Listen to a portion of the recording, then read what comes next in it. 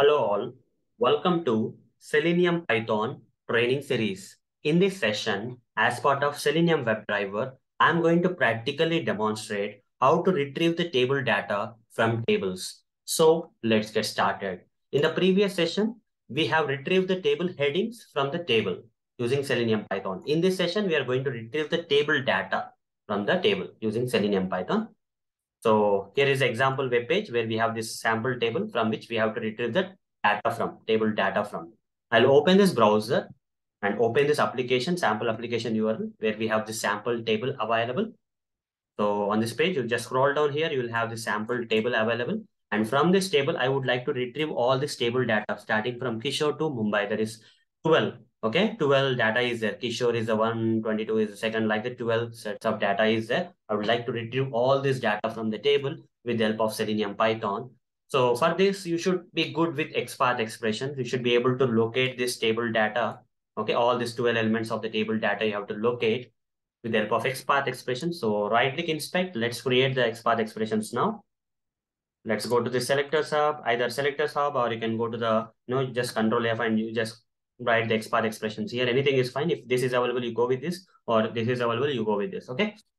Now here write down, uh, let's first locate this table. Okay. To locate the table data, first locate the table.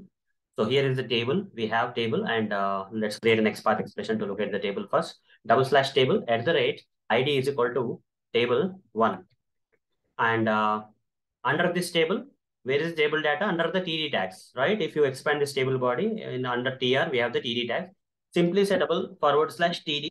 That's it. You see 12 elements, nothing but all the table data. Kishore, 22, Delhi, Manish, 25, Pune, Praveen, 29, Bangalore, Deepthi, 31, Mumbai, everything got located here. All the table data in this particular table got located. I would like to retrieve this particular table data and print in the output console. For that, I'll copy this XPath expression and go to this PyCharm ID where we have some sample Selenium Python code already written for opening the Chrome browser, for maximizing the browser window. And here we have to open the application URL. First, let me copy this application URL and paste it here.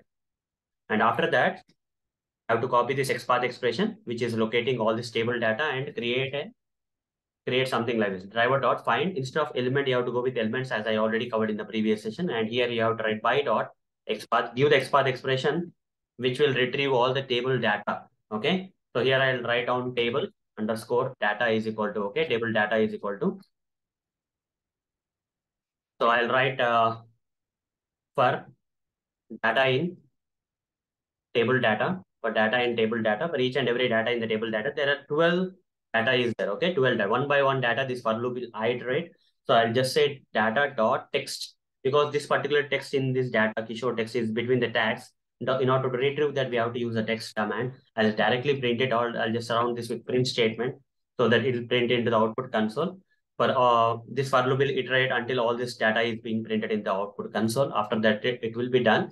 Will come out of the for loop, and simply I'll quit the browser. At the end, I'll just going to quit the browser. Now run the script.